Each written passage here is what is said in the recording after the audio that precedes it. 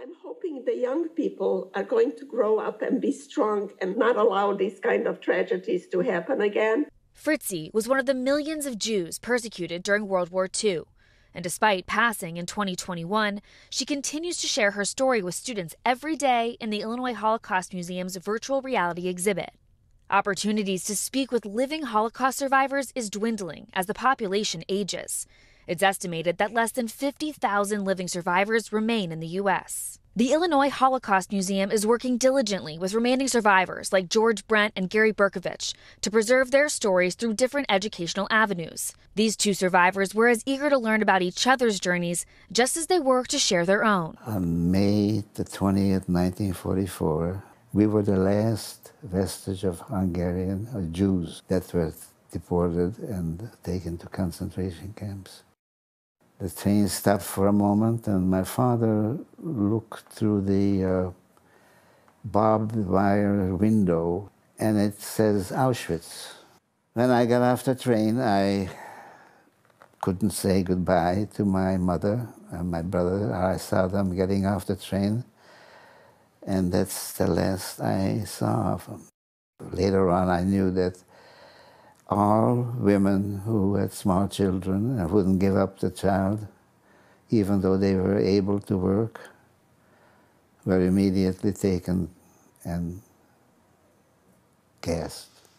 George and his father were forced to work at Auschwitz. He was then transported to various camps and managed to avoid selections.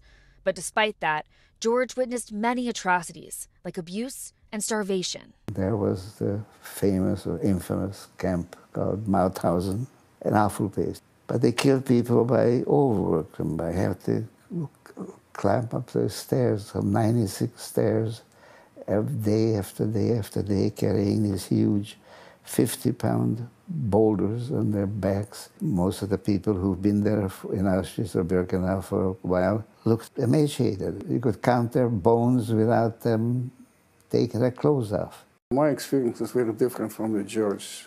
He was not that lucky as I was, because I was born much later and I was in a different country. Gary was born in Kharkiv, Ukraine in 1935, hundreds of miles away from George.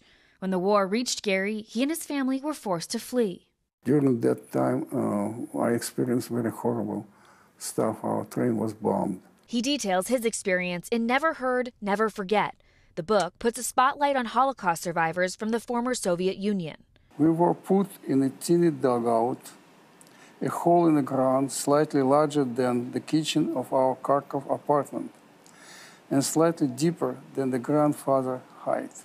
And when his family moved to Turkestan, Gary says poverty was widespread amongst Jewish refugees, so much so that they starved to death. So every morning I saw a picture like that. It was a two-wheel car. They were collecting dead bodies, put them in a cart, and went to nearby ravine, and they put them there in a massive grave.